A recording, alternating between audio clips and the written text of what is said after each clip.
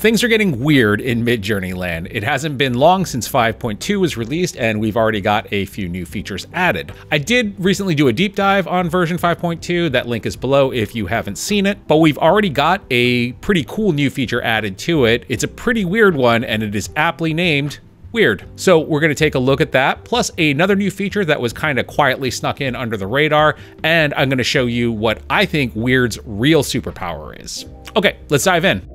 So weird, as the name implies, makes things weird. I'd consider it kind of more of an experimental model, but very useful in terms of experimenting when you're looking for new ideas. So let's kick off with an example that I used in version 5.2, and actually I used in version 5.1 as well. This guy's kind of becoming my control factor.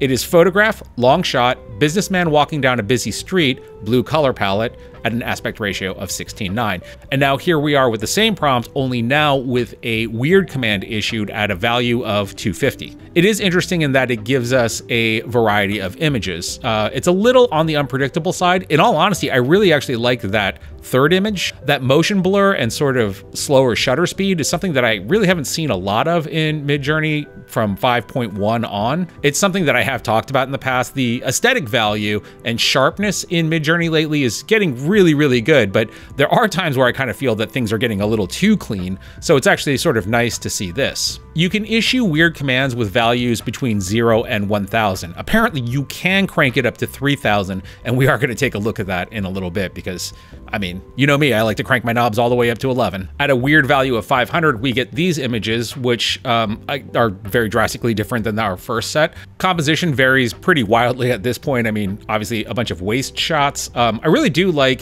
image number 2. Again, the head is cut off, but you know, luckily we have the zoom out function now. Running a 1.5 zoom on our blue businessman gives us this image, which gives him sunglasses for some reason. Now, I think we can dash know that out, at least as a workaround until we get in painting, which Midjourney has discussed us getting at some point in the near future, possibly version 6. But what is kind of fun is that you can actually stack a weird on top of a weird by issuing a vary and simply running it again, and you basically end up with 2 weirds at 500, giving us this image, which is definitely further out than our initial blue businessman walking down a street. He kind of ends up looking like a ghost entrepreneur that's selling you spooky NFTs. Where I do think that you kind of get the most juice out of weird is when you use very simple prompts. Like for example, in this, we have nice summer day at an aspect ratio of 16:9.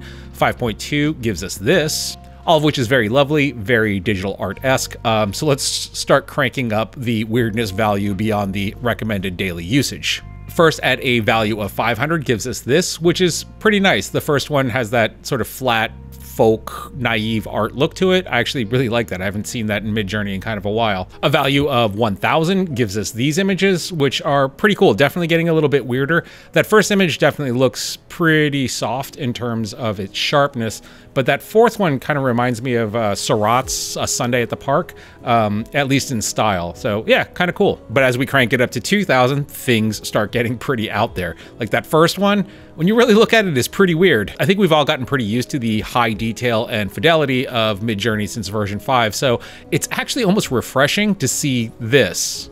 And then a value of 3000 gets us this super weirdness. Like image 2 definitely looks like something from the early days of AI art, like the beginning of DALL-E, but 3 and 4 actually look pretty cool. I mean, that looks like something that you might see in a modern art museum. But I do think that there are some interesting applications for going this far out there in terms of weirdness. Like for example, taking this image and upscaling it and then running a vary on it, putting the prompt photograph in front of it and basically running it through 5.2 again gives us these images, creating this hybrid mixed media version between the painting and the photograph prompt, particularly in image 2 and image 3. Image 3 in particular, I ended up liking quite a lot. It kind of has this nostalgic, retro, like 1950s summer camp postcard vibe to it. And again, by using the vary command with photograph at the front of that, we kind of end up with this mixed media composition, which is something that I think is pretty tough to prompt for in Midjourney if you're trying to aim specifically for that look. So one way of controlling the weirdness of your weird is to add a stylize to it. For example, if we were to take this image from our nice summer day and roll it simply with a weird of 100, we end up with these images. Image 1 is probably the most workable, but at the same time, I think our initial image looked a lot better than this one. By the time we get to image 4, it basically looks like a what if Van Gogh had access to digital painting tools. But if we take that same vary, double the weirdness up to 200 and add a stylize of 1000, we end up with these images, which I think are very nice, particularly that fourth image with the kind of Dutch angle on the canvas. Weird also does work in raw mode. The trailer for Dune 2 just dropped, and I've watched that like 300 times since. So I rolled up cinematic still, filmed by Denis Villeneuve, scene from Dune at an aspect ratio of 16:9. And we got, you know, Dune-esque images. Running that same prompt and adding in a weird of 100, a stylize of 100, and a chaos of 100, because you can actually add chaos in there as well, gives us these images, which look pretty cool. Very 80s minimalist, kind of like Alejandro Jodorowsky's version of Dune that was never made. If you haven't seen that documentary, by the way, it's fantastic. High recommend. And there was a pretty interesting tip from Carson Boyd in the comment section of the 5.2 deep dive, and that is that you can actually run values lower than 100 in Stylize. According to Midjourney, the Stylize default is 100. So if you're running a prompt lower than that, like say at like 50, it's essentially acting as a negative prompt. So trying out a Dune prompt again with a weird of 100 and a Stylize set to 50 gives us these images, which I think ends up being a nice hybrid between the heavily stylized 5.2 version and the more minimalist 80s weird version.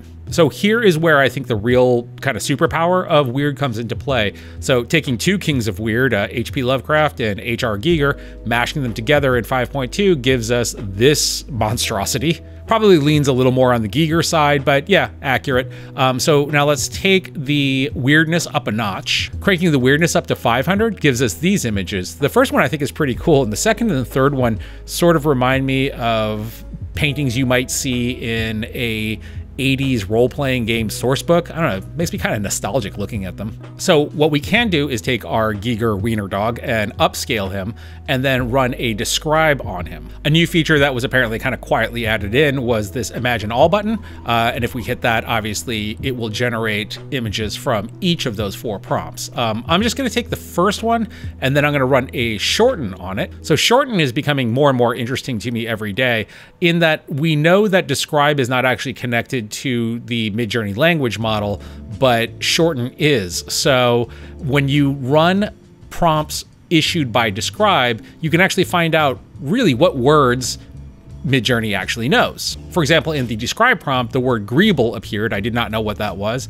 In the shorten, apparently, Midjourney did know what that word was, so I looked it up. Apparently it's a term from Industrial Light and Magic in which you would take a piece from a modeling kit and use that as a detailing element in one of your own models.